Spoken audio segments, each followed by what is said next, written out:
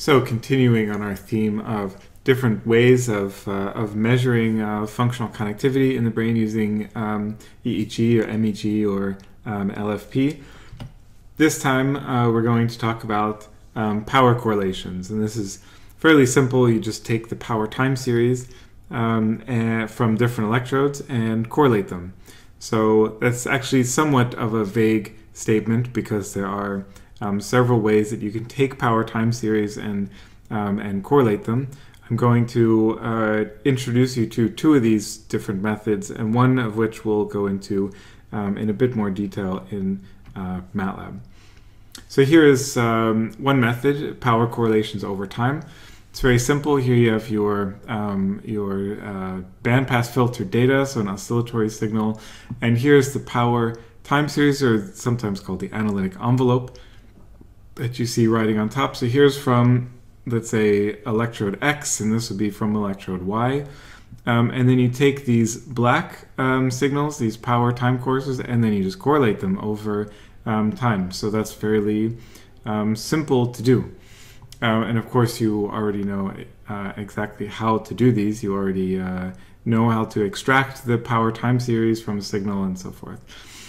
You can notice here that the two signals don't need to be filtered in exactly the same frequency. So this is around 35 Hertz, this is around 60 Hertz. And still you can correlate the power time series. So this is already a little bit different from phase synchronization, which we talked about previously, where generally you have to filter the data from the different signals in exactly the same frequency, and you're really looking for synchronization in exactly the same frequency. With power correlations, you have a lot more flexibility to sort of specify the time frequency characteristics that you want. And so, in fact, this is one method of computing cross-frequency coupling, is power-power correlations over different frequency bands. This would be one method of cross-frequency coupling. So people have shown that this can be fairly sensitive and seems to be able, in theory, to provide unique information beyond what is available in phase synchronization data. This is shown in this paper. Here's the PubMed ID reference. So these are simulated data, so of course it looks very nice. Here they show that there's a very strong correlation in the envelope time series, so the power time series, the black lines here.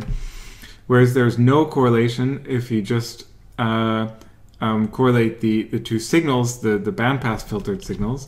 So that's these gray lines here. You can see why it would be a zero correlation, because they're at different frequencies. So there's like a phase mismatch.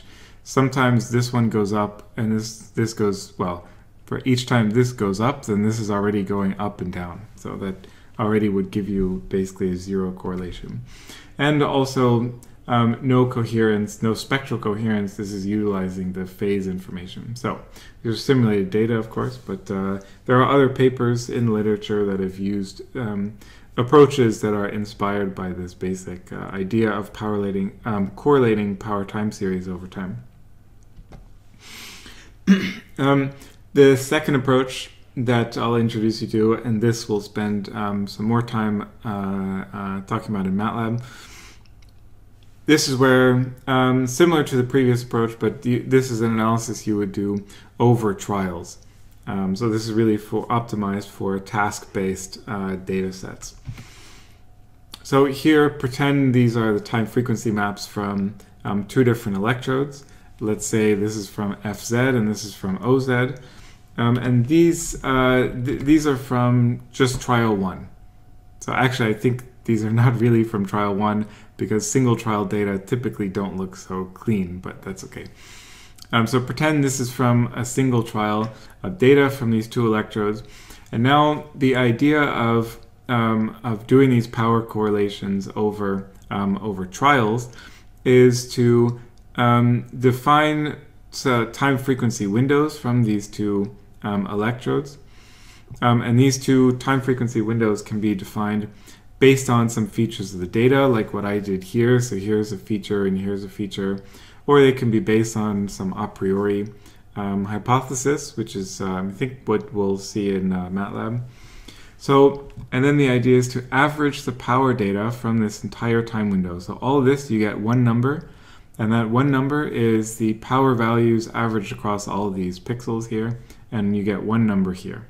So now we have from trial 1, we get two numbers, power data from FZ and power data from OZ. Now we go to trial 2, and remarkably enough, the time frequency plots from trial 2 look really similar to those of trial 1. And then you you extract the data from the from the same time frequency window here and here, and so on and so forth, all the way through however many trials you have in your data. And the result of this procedure is something like this, data to correlate. So now we have two columns of data. This would be from FZ and this would be from OZ. And the numbers here reflect, and so each row is a trial, right? So this is trial 1, trial 2, trial 3. And the number here is the average power in this time frequency window for trial 1, trial 2, and so on. And then you just correlate these. And you see if, well, of course, presumably you have an hypothesis about a significant correlation, which in this case there isn't, but I don't even remember where these data come from, but that's okay. It's a good idea, I think, when you do this to use a Spearman correlation, because time frequency power data are generally non-normally distributed, particularly at the single trial level, because you're not going to be doing any kind of normalization to account for 1/f fluctuations or features. So it'd be good to use the Spearman correlation so that the results are not going to be overly influenced by outliers or extreme values. So, and that's basically it. So that's this procedure. What I like about this procedure is it gives you a cross-trial measure. You don't have to look at the same time frequency windows. So here, we're asking the question whether early occipital higher frequency activity correlates with later lower frequency prefrontal activity. So here we have a measure of connectivity that goes over time, over frequency, and over space. So I think that's very nice. This is a useful method for hypothesis-driven connectivity measures. That said, it's important to keep in mind that these are cross-trial correlations, so we can't really make causal inferences from a result like this. What you could say, or the appropriate interpretation of a significant correlation in this case, would be that trials that have more high-frequency occipital power also have more low-frequency frontal power. So we're not saying that this higher frequency activity is causing this lower frequency response. It does happen later in time, but this is not a connectivity method that's really well suited for causality. But we can say that trials that are associated with this feature are also associated with this feature. So it's generally not a good idea to apply a decibel correction or any other kind of nonlinear normalization at the single trial level. This is because these nonlinear normalization methods can be sensitive to outliers or to unusually small or large values. So it's a good idea not to compute any normalization, or maybe just a linear baseline subtraction. And here I say that you should use the same time frequency windows for all trials and conditions. And by this I mean that once you pick this time frequency window, this time frequency window should be exactly the same on every trial. So that's useful because it will prevent any biases from getting in the data, and it will help keep the analysis robust to single trial noise. Oh yeah, so here's just a few examples of exactly this analysis applied in the literature. Here they found that posterior alpha correlates with frontal theta, and these correlations differed according to performance on this simple perceptual task. Here's another study with the same analysis method where they showed that in typically developing children, there's again this correlation between posterior alpha and frontal theta, and this correlation seems to be absent in ADHD children. Okay, let's have a look at MATLAB. So let's see, here we load in the data. Here we specify the parameters that we want to correlate. So we're going to correlate activity at O1 with activity in FZ. And for O1, the time window is going to be pre-stimulus, so 250 milliseconds before stim onset up to stim onset in the alpha band. And then we're going to correlate that trial by trial with activity in post-stimulus period, 250 to 500 milliseconds, in the theta band in FZ. So that's these parameters for the correlation analysis. Here we have the parameters for the normal time frequency analysis. So run this. Here I'm just converting these parameters into indices. So this is the index of this first channel, O1, the time points, the frequency indices, and so on. Here we set up wavelet convolution. This is nothing new in this code here. This is all stuff that we've covered in previous lecturelets.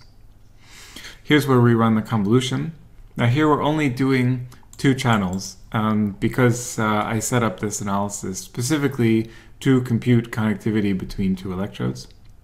So we only need to run 2 channels. Here we get all the data from these 2 channels depending on which, whether we're in the first or the second element of this loop. Here I wanted to show you a MATLAB function called eval. And what this function will do is basically evaluate the code in here. So you can see a lot of this looks really similar to this. The main thing that I've changed is this. So here you see this is like hard-coded to be 1 or 2. And here that number is missing. So it goes chan and then IDX over here. And then I have the chan number, which is going to be 1 or 2. So this line of code does the same thing as these lines of code. So here's a trivia question for you. Here we're looping over these 2 channels. Here we loop over frequencies. And here inside this loop over frequencies, we create the wavelet. So here we're creating the time domain wavelet, taking its Fourier spectrum and then normalizing it in the frequency domain. So the question is, do we need to, is it redundant to compute the wavelet here inside this frequency loop? So the answer is kind of yes. All these wavelets, they need to be recreated for each frequency. So they do need to be inside the frequency loop. But when channel number is 1 and channel number is 2, the wavelets are identical. So it is a little bit redundant to compute the wavelets inside this channel loop. So in theory, you could have another loop that goes over frequencies and have that outside here, and then create the wavelets and store the Fourier, the spectral representation of the wavelets. In this case, I didn't do that because there's only 2 channels. So if we had a loop over 100 channels, this would really add some computation time, and then I think I would make this a separate code up here, a separate loop. But just in this case, because we only have 2 channels, I thought, well, it's better to make the code a little bit simpler, even though these things will be recreated once. So it doesn't really matter either way, but I think it's always it's good to try to think about these issues all the time. Does this code need to be inside this loop here? These are good things to try and think about. So now we run the wavelet convolution, and here in this matrix TF all, this is a channel, so we have two channels, by frequencies, by time, by trials matrix. So you can see what really makes this code different from typical convolution code is that typically, so here we have this variable AS, analytic signal, which is time by trials. Typically what you would do is mean over trials, so you would take the average of trials like this. But here, of course, we need all the single trial data, so that's why we keep that. So before going on and computing the connectivity analysis, it's good to do a bit of a sanity check and look at the data and make sure that it seems plausible. So that's what this line of code does. We just make these two contour plots, and really you just want to look at this and make sure that when you average over trials, so now here I'm averaging the data over all the trials. This is the raw powers, no normalization or anything. If you just saw total junk in these plots, then you certainly shouldn't trust the connectivity results, right? So it's just a bit of a sanity check that the code works. So here now we extract the data for the correlations. And this is like that matrix that I showed in the slide. So it's going to be, so it's initialized now, so it's all zeros. But you can see it's 2 rows for 2 channels, and then 99 columns for 99 trials. So this very long line of code just extracts all the data from that time frequency window. For the 2 channels, you can look through this more carefully on your own. Here we plot the data and then run the correlation. So here we see literally no correlation. I mean, it almost could not be any less significant than this, right? The correlation coefficient is 0.01 and the p-value is 0.9. So that's really no correlation at all. So that's fine. I guess our hypothesis cannot be confirmed in these data that pre-stimulus occipital alpha predicts post-stimulus frontal theta. But here, before, writing up this null result and putting too much trust in this, it's good also to do some checking of the code to make sure that the code is correct, so that we didn't make any mistakes in the code that would have given us a null result. For example, if there was a problem with the extracting the time points or the frequencies, so how do you think we might be able to check this analysis to make sure that it worked? Well, I think we could test this by using exactly the same, by repeating all this time frequency channel information. And then we should see a perfect correlation, right? So we change this to FZ, and we change this to 250 to 500 milliseconds, and then we change this to 4 to 8. So now all these parameters are the same. And now we expect to see a correlation of 1, which we do. So perfect correlation, very statistically significant result. But this is a good sanity check, because if you did this, the parameters were the same, and you didn't see this perfect correlation, then you would know that there was a mistake in your code, and then you would know that this other result is not, might not be accurate. So I think that was it. That's it for this lecture. I hope you enjoyed it. I think there's still going to be a few more lectures on connectivity analyses.